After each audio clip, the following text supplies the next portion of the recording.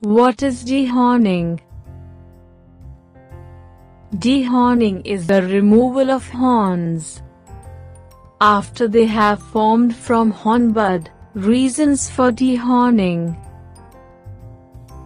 it prevents injury toward farm workers, other farm animals, to itself, and so on.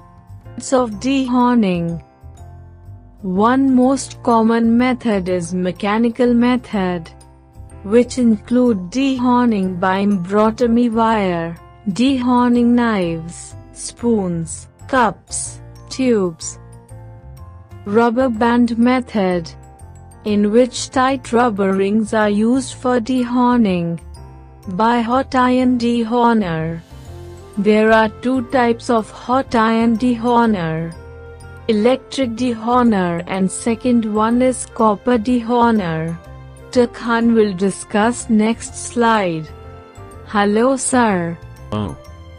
So procedure after dehorning is: make sure the animal is left out to bleed freely. Avoid leaving animal in yards as they can pass on infection with open wounds straight onto good nutritional feed, and also check animal after few times for a few days. Thank you.